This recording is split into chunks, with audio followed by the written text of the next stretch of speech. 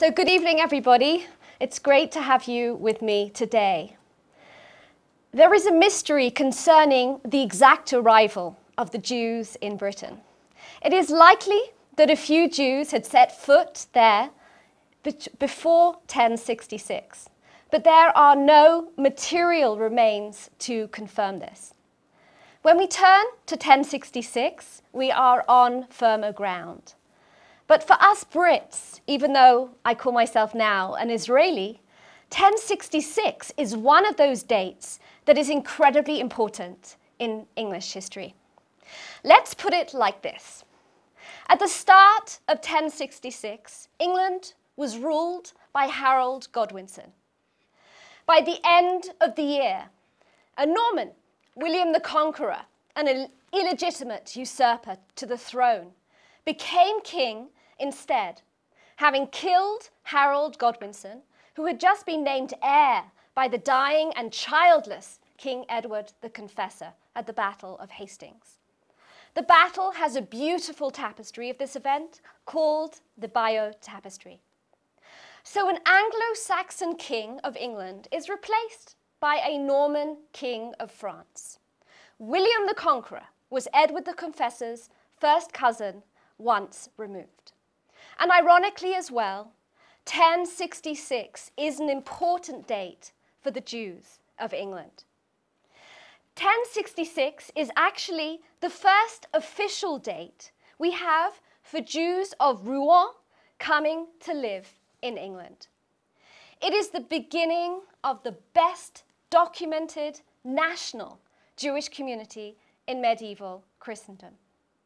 William the Conqueror, the new Norman king, comes to England and invites his Jews from his Norman possessions to settle in England.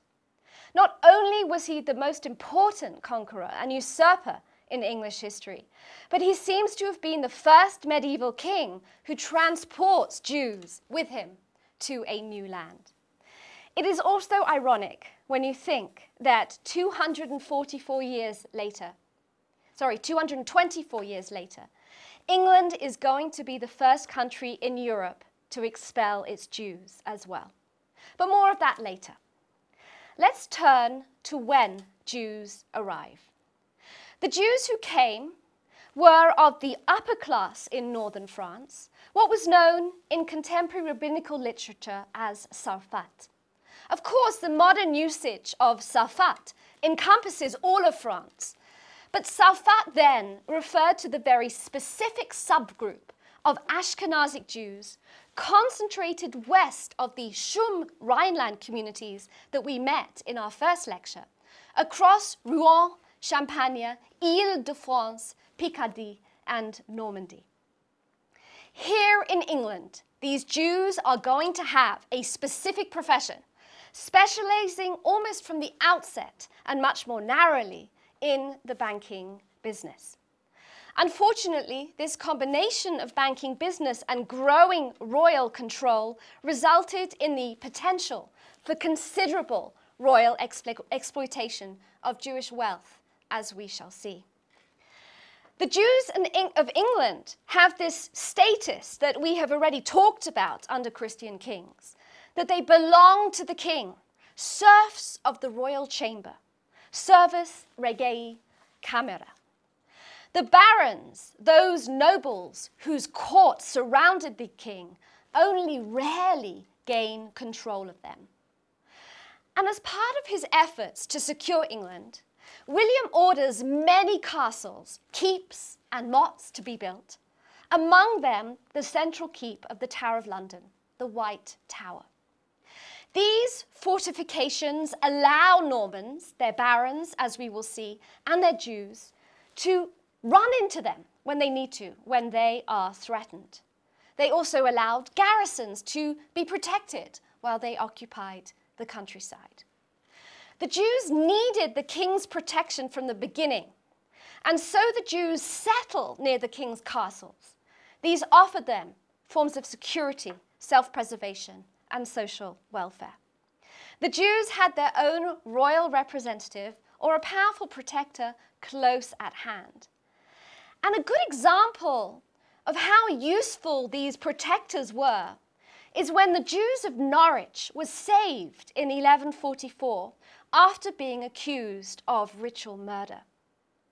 Now, William of Norwich was actually supposed to have been buried in the Norwich Cathedral, and having been there a few months ago, I was disappointed to actually not be able to find his remains. What I did find was this sort of small shrine, which is actually dedicated to him. But we know that he's buried somewhere underneath Norwich Cathedral.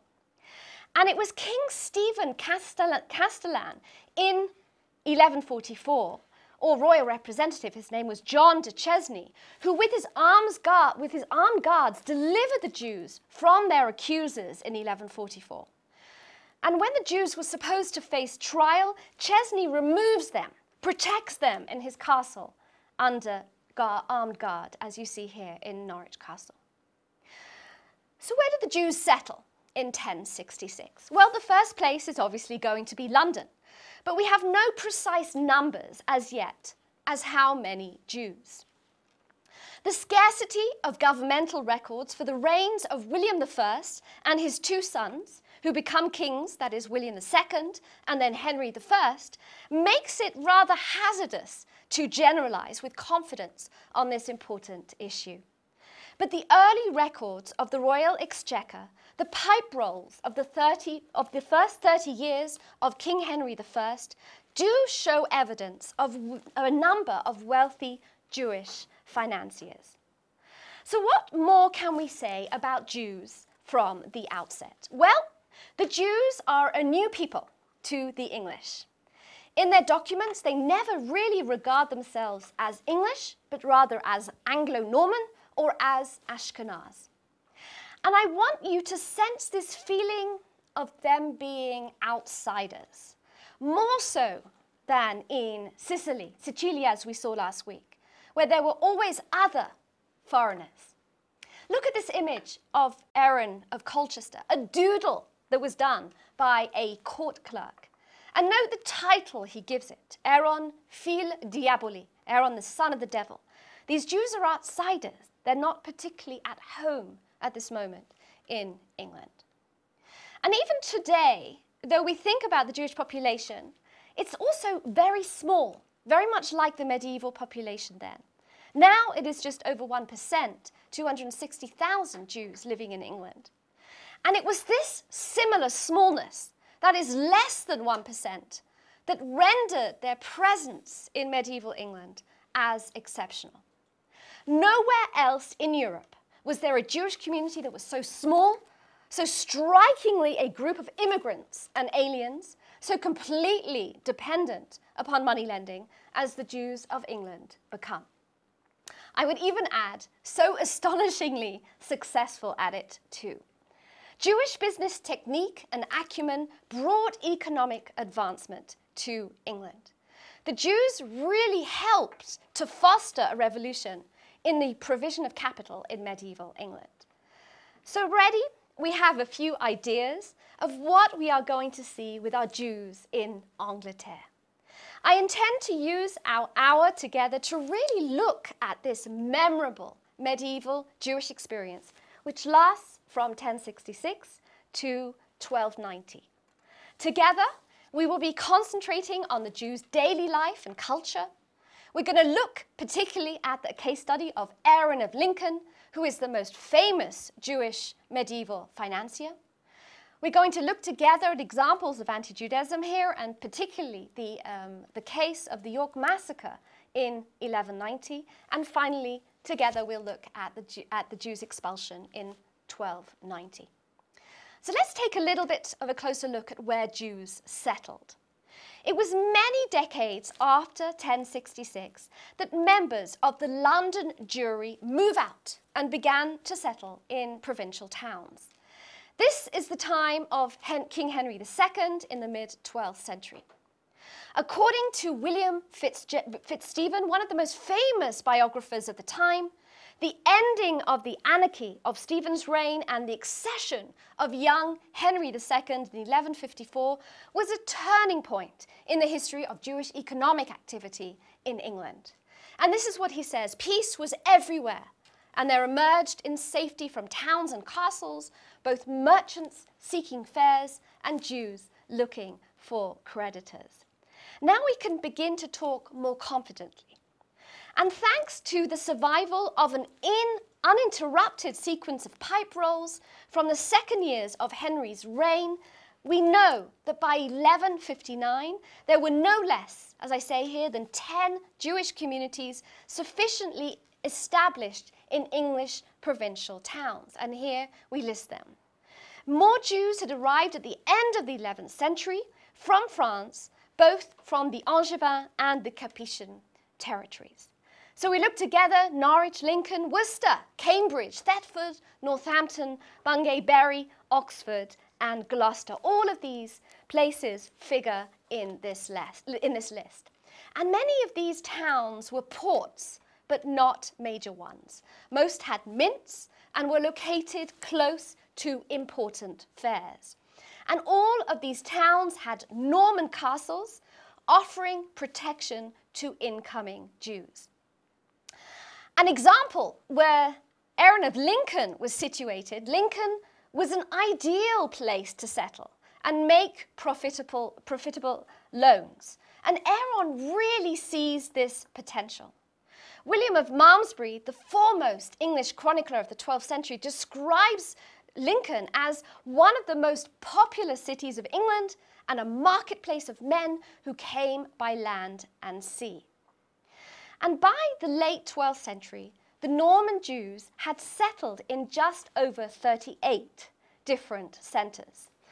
Estimates of medieval population are notoriously unreliable, but they are somewhat less for England than for most other places. By the mid-13th century, England had a population of perhaps 5 million people. Of these, 3,000 to 5,000 were Jews, so we're talking about 0.25%.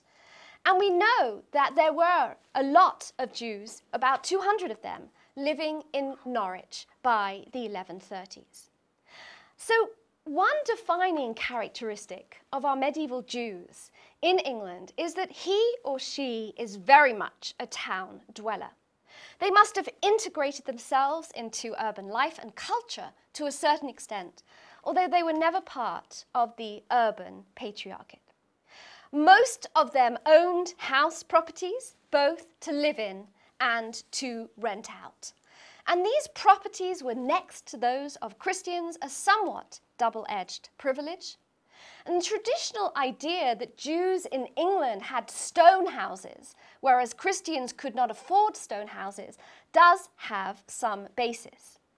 This Jewish world is dominated by these Jewish magnates who buy up land and rents, build stone houses, and supply synagogues for their communities. Some of them had princely and spacious mansions, and sometimes additional homes in different major centres. And we do have remains of their houses, as we can see. Now, Junet's house in Norwich was on King Street, now Wensum Lodge. He was one of the richest Jews in England at this time, and his house was owned by his son Isaac in 1194. We also have Moy's Hall in Bury St Edmunds, which we know was a Jewish home. We don't think now it was a synagogue, but interestingly enough now it is used as a local museum. And perhaps all these houses, I think, should remind us of the plutocratic palazzi in Renaissance Italy. Each Jewish community had a synagogue with schools of different levels in which males studied Hebrew, the Bible, and Jewish law. Volumes of Talmud were owned by the synagogue as well as by some of the wealthier Jews. The center of communal life in the medieval times was the synagogue, but for the very small communities, a synagogue was often in a private house. Documentary evidence exists and tells us about 30 synagogues that have survived, but they were probably more in existence at various times. And most of these synagogues were situated in the center of a town. And here, if you look down on the right-hand side, you will see the term synagogue right next to various houses. You can see how small it is until it actually grows bigger and moves across into St. Algates, where you see, which is now in our modern times, is the Tom Tower. That is actually sort of the left-hand tower of the College of Christ, of Christ Church College. But it just really gives us a sense of where the synagogue is. And always that whole area, of course, was known as Great Jewry Street in Oxford. In Lincoln, the synagogue and Bet Midrash, the house of study, was situated in Jews' Court on Steep Hill. And the niche here in the wall has been identified as the original space where the Holy Ark was situated, facing obviously in the right direction towards Jerusalem. Below this floor of where the synagogue is now, and this song is actually used by the community in Lincoln today as their synagogue, we know that a medieval mikveh existed, but unfortunately when I went down to the bottom, there is very, very little to see. So this is where the former synagogue was situated in Norwich, on a site between this is actually sort of in showing you Norwich here. This is where the former synagogue was situated in Norwich, on a site between the former Star Inn and Lamb's Inn, clearly set back from public view inside an alley. So you have to go and really look for it. If you go to the Lamb's Inn in Norwich, you'll know that you're standing on the site of the medieval synagogue. And the synagogue building in the medieval times offered accommodation for travelers, and courtyards were used for weddings. And interestingly enough, another mikveh has been unearthed in London, in the parish of St. Mary Magdalene, one of the parishes, one of the 9 parishes where Jews lived in London. It is now being removed and put inside the Jewish Museum of London. We think it was probably built in the 13th century in a house occupied by Moses Crespin, but we're not sure if it was a private or a public one. And we also have some extant examples of Jewish material culture during this period. The most famous one is the Bodleian ewer.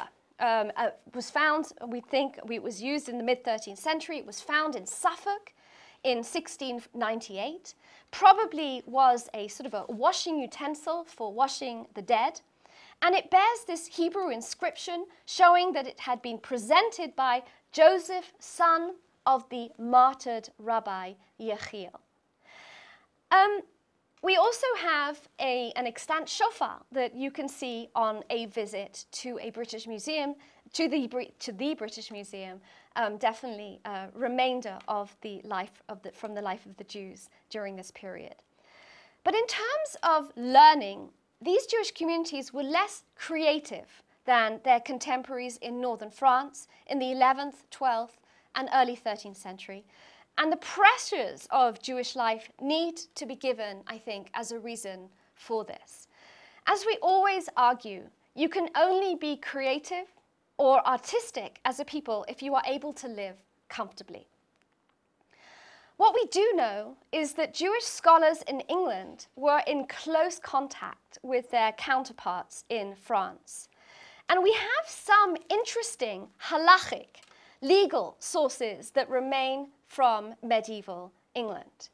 The first is the legal responsa and Mishnah commentary of Rabbi Elijah Menachem of London in the 13th century. We have Sefer Etz Chaim, a book of the Tree of Life by Yaakov or Jacob ben Bar Judah Chazan of London. This was written in 1287. It's a collection of Jewish law that made available the rabbinical opinions of scholars such as Rabbi Elijah of Warwick and Rabbi Joseph of Bristol and Rabbi Moses Moshe of Dover. We also have, as you see here in the Bibliotheca Palatina, a Palmer document, a manuscript with commentaries to various Talmudic tractates, and this was known as Tosafot HaChamei Anglia, the additional commentaries of the English sages. We also have the writings of Moses of London, who died in 1268. He wrote the Darkei Hanigud V'Hanagina, which was an important work on Hebrew punctuation and accentuation. And we also have the poems of Mayor of Norwich. He was a liturgical poet, and Chazan, which have survived and bear witness to the events leading to the expulsion, the massacres, imprisonments, and that happened towards the end of the presence of Jews in England. We also know that the Jews of England hosted Abraham Meir ibn Ezra, the poet, the astrologer, biblical commentator, grammarian, and essayist during his wanderings from Spain. And he taught and studied in England for 3 years, from 1158 to 1161. But what about how the communities are run? Well, Jewish communities had their own Beth Din, or Capitulum Judaeorum, as it was called in Latin, which was composed of 3 appointed officials from the congregation who were responsible for arbitrating over dowry rights, marriage settlements, the appointment of guardians for minors, and land and contract disputes. And these were temporary appointments made among the most influential members of the community. And it's quite interesting as well, because it seems to be this hierarchy of courts. Just as the Parisian Bet Din's decision were considered to be more important than that of London, so in England, the Bet Din in York was considered to be more authoritative than that of Norwich, for example. And what we also find from the end of the 12th century is a fascinating position known as the Presbyter Omnium Judaeorum, or Archpresbyter, almost like a chief rabbi of England. The task of the Archpresbyter was to provide a link between crown officials and all the different Jewish communities. It became an office that the Jewish communities sometimes filled by common election and was usually held for life. The last archpresbyter, Hagin, son of Delicros, was appointed in May 1281. Rabbi Hagin was a London Jew who lived in Milk Street, and this was in the parish of Mary Magdalene. And it seems that Hagin tended to favour the government and was clearly not trusted by the Jews that he represented. In 1275, he was actually excommunicated by the Jewish community for refusing to stand trial before the Bet Din. He is not mentioned among the Jewish deportees and therefore is presumed to have died before the expulsion. Also a sign for us that things didn't always run smoothly with this chief official. What languages are the Jews speaking at this time? Well, French was the language of the Jewish hearth and home in post-conquest England, and seems to have remained so right up until their expulsion. No doubt most Jews did learn to speak some English. They must have done so simply to carry on their daily lives and business dealings. But English never seems to have become their primary vernacular language. Jews continue to bear French names, usually translations of the meaning of their Hebrew names. And let's see this in actual fact. Hagin, son of Delicros. What does the word Delicros mean? If we turn it into Latin, of course we have Deum eum, crescit, God increases him, which again can easily be turned into the Hebrew, which is Gedalia at the bottom.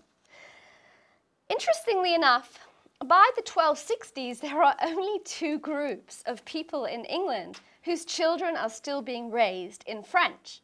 One was the Jews, and the other was the royal family in England. Hebrew was obviously used for the Jews' ritual and prayer. And in terms of socioeconomics, what does the Jewish community look like at this time? Well, not surprisingly, from everything we've said so far, we've got this stratum of very rich, influential men of business at the top.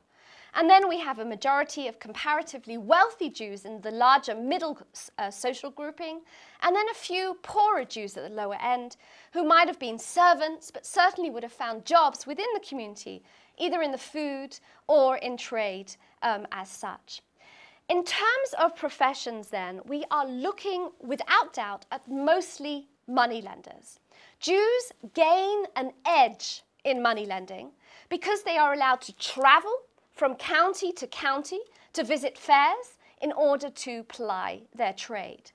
Christian moneylenders were only allowed to work in their own county. This means, of course, that Jews have the upper hand. They can seek out the best deals to foreign merchants at different fairs who had to exchange their coins for more expensive English ones. And in many cases, Jews would have engaged in moneylending or pawnbroking alongside another occupation. Female Jewish participation in moneylending is extensively documented, and it appears that Jewish women play this active role in their families' economic endeavors, continuing to do so even after they were widowed. Some Jews, we know, even became involved in the tin business in the West Country. And what we know also is that Jews were doctors, they were teachers, they were scribes, they were bakers, they were butchers, traders, really servicing their own communities as well. A few other important facts. Demographers now believe that Jewish families in England were no larger and conceivably smaller than those of their Christian neighbours. And it seems that Jews and Jewesses had a life expectancy of about 40 years. Jewish females seem to have lived considerably longer than Christian females, whose skeletons were studied at York Jewbury Cemetery in 1982. And as you can see, the cemetery is actually underneath the car park in York, but there is a sign to show that this was the location of the medieval Jewish cemetery. And around 1,000 burials were uncovered in York. 500 of them were then reinterred, and this plaque was placed in their memory, and the other burials were left undisturbed in 1982. We know that Jews ate a lot of fish, and now with archaeological evidence are convinced that the Jews of Oxford were very strict in observing their kosher and keeping kashrut and eating kosher. A few small facts about halakhic or legal rulings that are specific to England. Well, Jacob Chazan's Sefer Etz Chaim that I've mentioned already leniently permits Jews to share a beer with Christians in their houses. But I want to take this a little further. It seems that medieval England produced very little local wine, and the Jewish community was too small either to produce its own or to import it from France with any regularity. And most of the year they got by drinking beer. But let us remember that beer is forbidden on the festival of Passover, just like bread. And the Passover Seder requires that each participant consume 4 cups of wine. Moses of London, the Rabbi Moses of London, composed instructions for Jews celebrating the Seder without wine, and versions of this list were included in the Eitz Chaim and in Tosafot Chachamei Anglia. Now, what about cemeteries? Well, in regard to cemeteries, from 1177, provincial juries were allowed to set up their own cemeteries, so they didn't have to bring bodies to be buried in the Jewish cemetery in London. And that's really, a good change for them.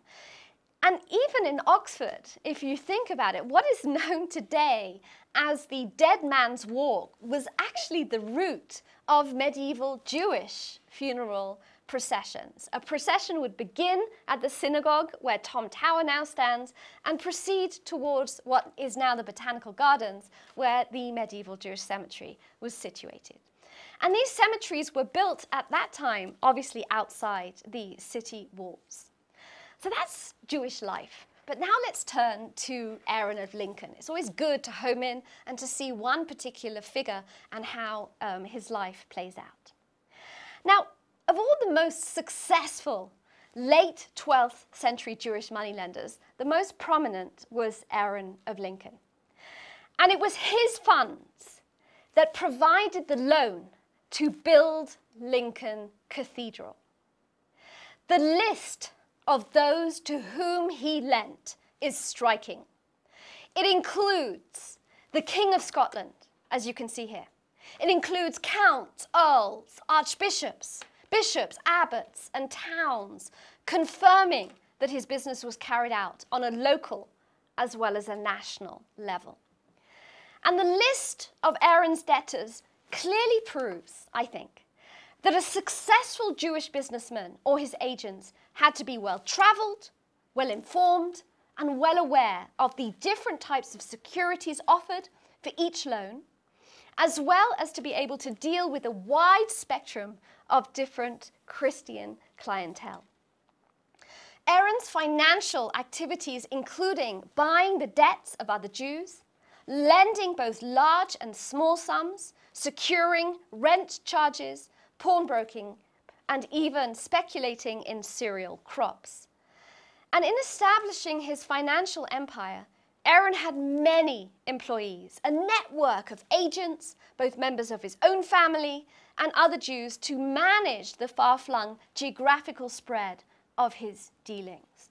And indeed, the Jews were almost ahead of their time in providing the wherewithal for credit to drive an economy forward.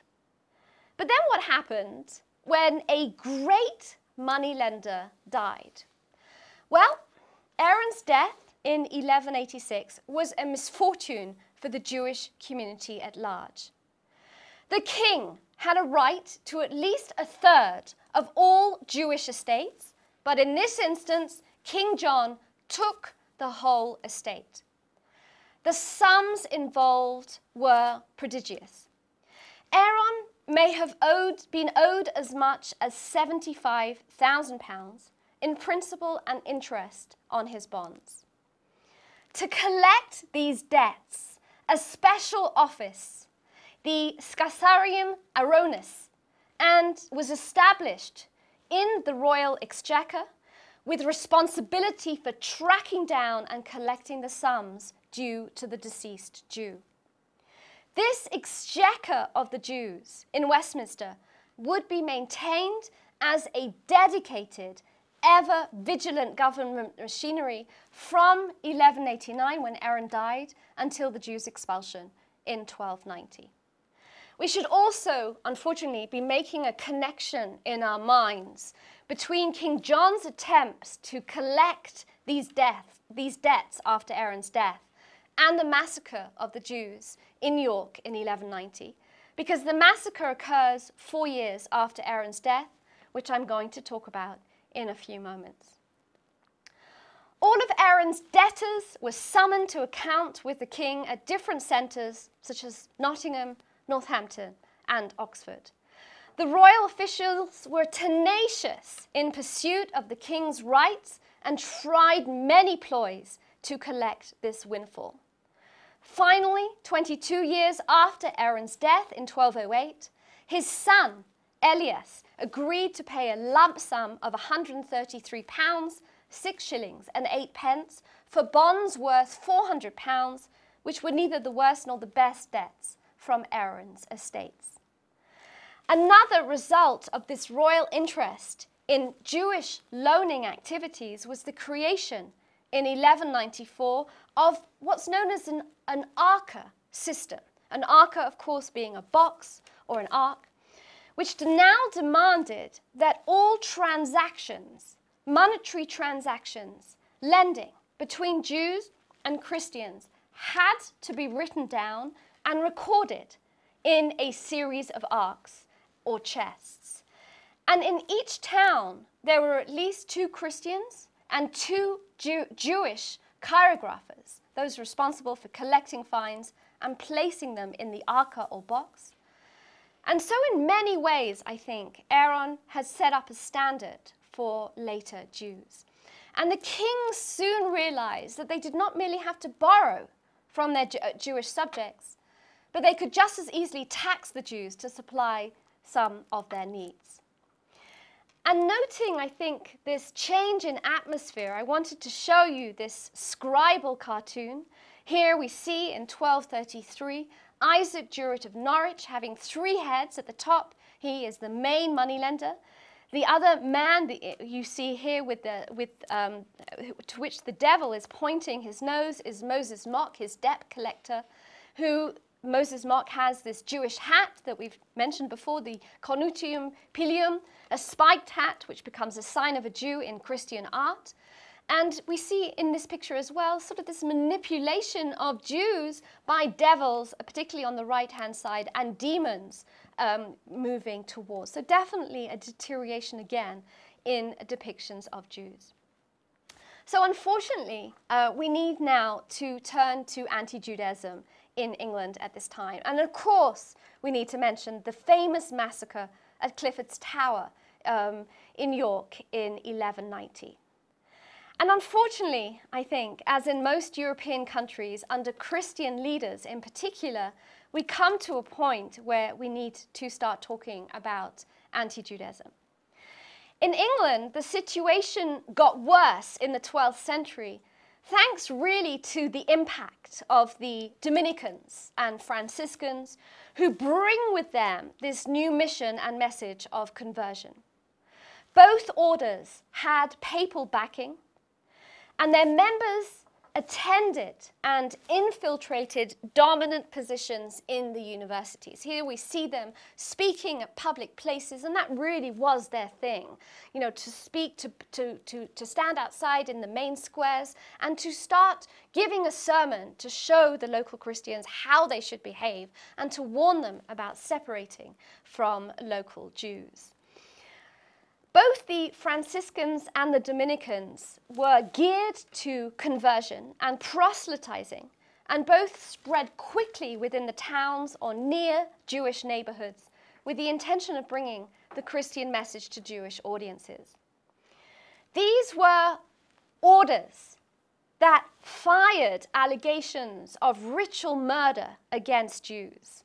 The one in Lincoln at the bottom of this list was particularly harsh, where 18 Jews were actually executed when they were accused of killing this small Christian boy, Hugh of Lincoln. By the way, if you want to go and visit Hugh of Lincoln, where he was actually buried, this is his tomb inside Lincoln Cathedral.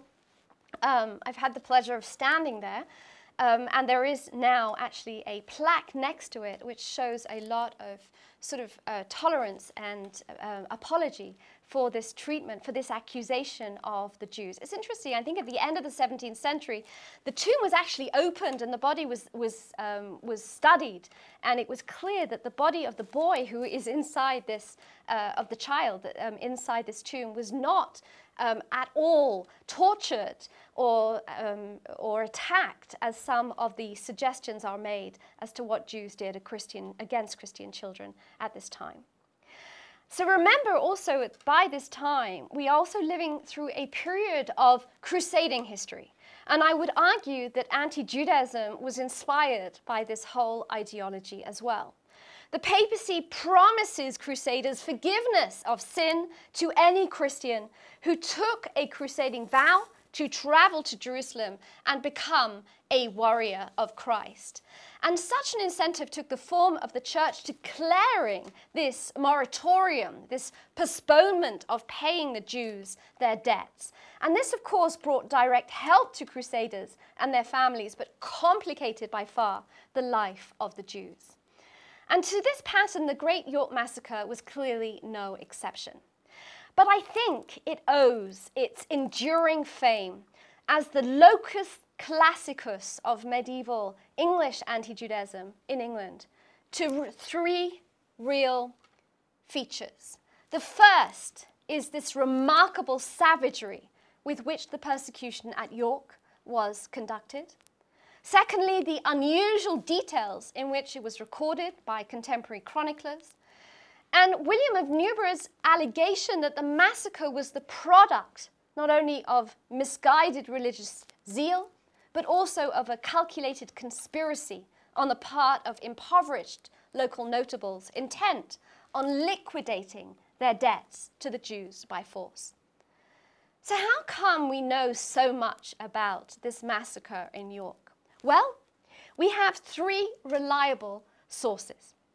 The first is William of Newburgh, an Augustinian canon and 12th century English historian. We have Roger of Howden, who was a 12th century chronicler. And we have Rabbi Ephraim of Bonn, also known as Ephraim ben Yaakov. He's an Ashkenazic Talmudist. We're not sure where he lived, but he was also a writer who produced discordant descriptions of the tragedy. And let's look a little bit closer at the details of this case. Well, the situation had started with the coronation of King Richard the Lionheart in September 1189. Prominent Jews had decided to attend his coronation, which was interpreted by the nobles and barons as an affront. Jews should not be attending a coronation. And many of these Jews were attacked as a result. The main moneylender of York at the time, Benedict, was severely wounded and he died on his way home in Northampton. The attack on Jewish moneylenders created much rioting, and rioters in York, knowing of Benedict's death, entered Benedict's house in York, killed his widow and children, set the roof on fire ablaze, and carried off the treasures that they found there. And these Christian men saw the riots as an opportunity to wipe out their extensive debts that they owed Jewish moneylenders. These Jews probably lived in Jubbergate in York. The name is derived from the addition of a Middle English prefix, Jew, as in here J-U, implying that here was the property held by Benedict of York and other Jewish families. The next day, the York Jews, under the leadership of Benedict's colleague, Josque, also a moneylender, took the natural step of seeking protection from the royal constable of York's castle. As in, the Jews are frightened. They're going to run to the castle. Note that by this time, which was the 14th of March, it was nearly Easter and Passover, a time of tension between Jews and Christians. Christians reenact the final hours of Jesus' death. And this is a time when Jews are nervous. The king was away, as he was for most of his reign. And his absence in northern France throughout this time was guaranteed, I think, to produce an emotionally charged and inflammatory situation. All but a few members of the Jewish community of York were, in fact, firmly entrenched inside the castle walls. Securely ensconced in the keep of the castle, but nervously anticipating treachery on the part of its royal constable, the Jews decide not to readmit the royal constable. The royal constable, his name was William Longchamp, appeals to help to John Marshall, the sheriff of Yorkshire, who happened, perhaps almost not coincidentally, to be in the vicinity with a large force of county soldiers. And it was apparently John Marshall's impetuous decision to eject the Jews from the castle by force. As William of Newburgh, one of our chroniclers, makes clear, the sheriff's orders to besiege the castle deluded, as he said, all the workers and young men in the town, as well as a large crowd of countrymen, and many military men believed that an onslaught of the Jews would have royal approval. By the time the sheriff had rescinded his order, it was too late. The mob clustered around the foot of the castle keep and was in the grip of a religious frenzy and a ready prey to hysterical ravings of a maverick, a white-robed hermit from a Premonstratensian canonry, a religious order that had been found in 1120 in France. This hermit was actually crushed by a stone rolling down from the wall, and he was the only Christian casualty throughout the entire siege. And according to William of Newburgh, the Jews were able to defend themselves successfully for several days, I think, a tribute not only to the courage they found in desperation, but also to the impregnability of the late 12th century castle. Only when the specially prepared siege machines were finally moved into position on Friday the 16th of March did it become obvious to Christian and Jews alike that, quote, the fatal hour was imminent. And it was that evening, the 16th of March, 2 days before Palm Sunday, and on the eve of Shabbat HaGadol, the great Shabbat, before the Passover festival, therefore a Friday night, that the tragic denouement occurred. And Rabbi Yom Tov of Joini, the spiritual leader of the Jewish community in York, the famous doctor of law, called on his co-religionists to anticipate that certain death in the heroic fashion hallowed by Hebrew tradition, that of Kiddush Hashem, sanctification of God's name, the same type of dying that had been recorded in Hebrew crusading chronicles 50 years earlier.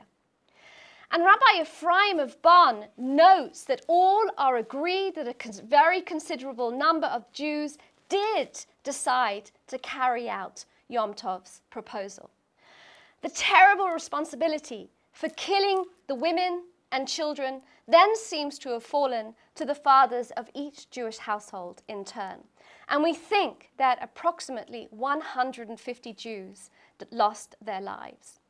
This mass self-destruction took place in the accompaniment of a raging fire, probably started by the instructions of Rabbi Yom Tov, which consumed the valuables and bodies of many of the victims, imperiling the lives of the survivors. And the epilogue was almost as dramatic and even more horrifying. At daybreak on the following morning, William of Newburgh tells us, wretched remnants of the Jews appealed for mercy, so obviously not all of them killed themselves, in return for Christian baptism. But as they left the castle under a calculatedly insincere promise of clemency, the cruel brothers who followed Richard Malabis, he was in charge of the rioters, and the other leaders of the pogrom, massacred them all. Immediately after the massacre, the conspirators made their way to York Minster, where they extracted from the terrified custodians the Jewish bonds deposited there in the arcade, in the boxes, in the chests, and burned them in the middle of the church.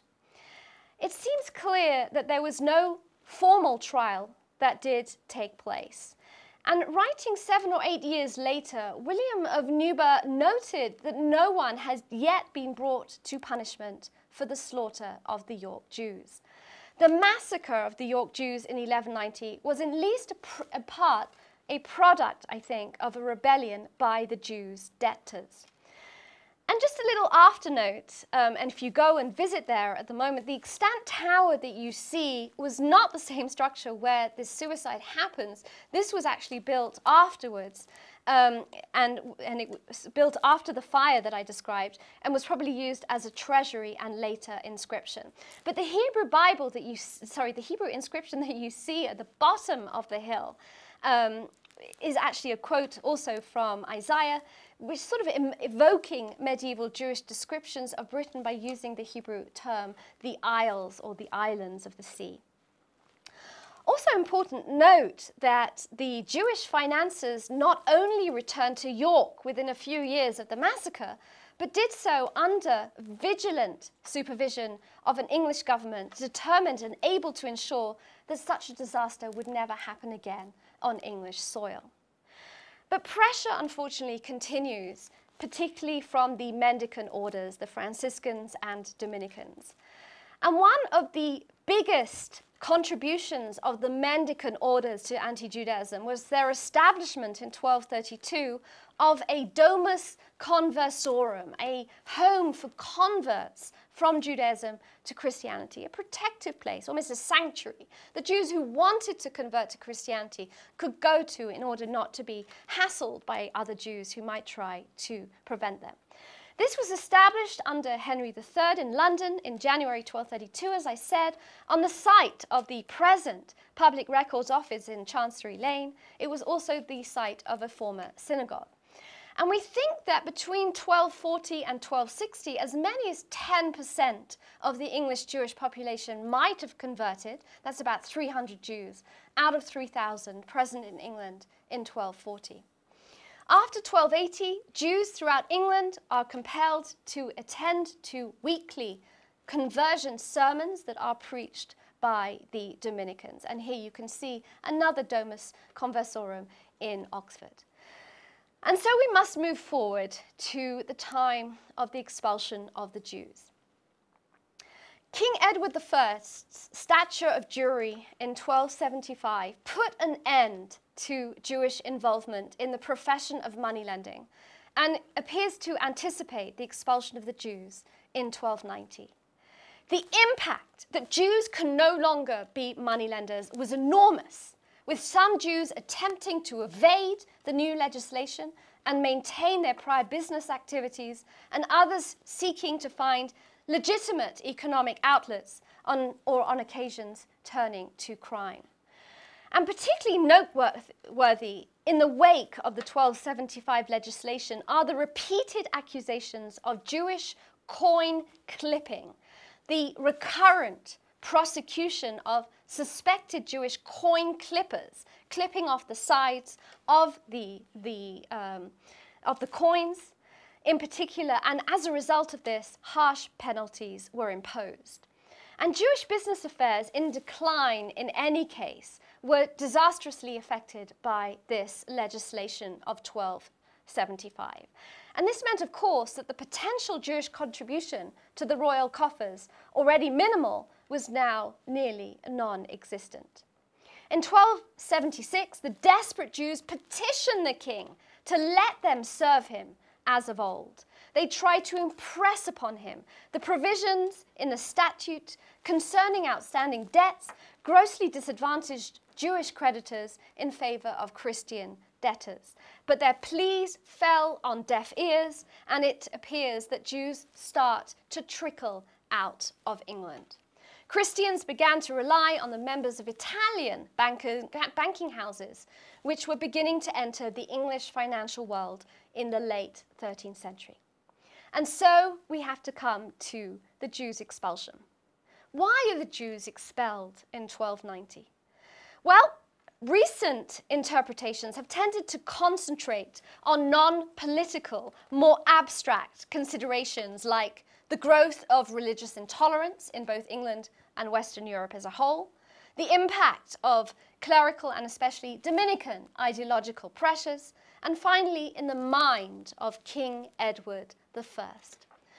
And of course, there is this stark reality about the Jews' presence in England at this time, which is that its raison d'etre had depended on a form of Jewish service which was at odds with ecclesiastical ideas concerning the correct position of Jews in Christian society. Money was considered dirty. You see this in Christian art. Depictions of side-profile Jews working in money-lending facilities. It's a negative connotation. The ideal in Christianity is the monk who gives up all of his possessions in particular.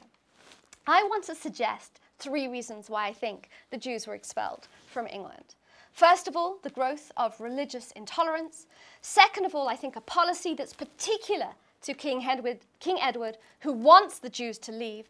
And finally, the fact that the impoverished Jews really had nothing left to offer. We don't have a copy of the expulsion decree as we do for Sicily, as we do for Spain and Portugal. But on July the 18th, 1290, King Edward I announces that all Jews must leave England by the following November the 1st or convert to Christianity. And this is what he says. Whereas in the 3rd year of our reign, we moved by solicitude for the honour of God and the well-being of the people of our realm, did ordain and decree that no Jew should henceforth lend to any Christian at usury upon security of lands, rent, or aught else, but that they should live by their own commerce and labour, And that's referring, of course, to 1275, the ruling that Jews could no longer be moneylenders. And whereas the said Jews did thereafter wickedly conspire and contrive a new species of usury, more pernicious than the old, for which cause we, in requital of their crimes and for the honor of the crucified, have banished them from our realm as traitors. And look at this word, tamquam perfidos, to denote Jewish treachery echoes, I think, this theological use of the word, which often implied, according to Christian theologians, that there was something menacing, perfidy, about the Jewish lack of faith in Jesus Christ. It is most likely that the royal circle surrounding the king had been considering this move for a long time. By 1290, the Jewish population had dropped to less than 2,000, while the Christian population may have grown to as much as 6 million.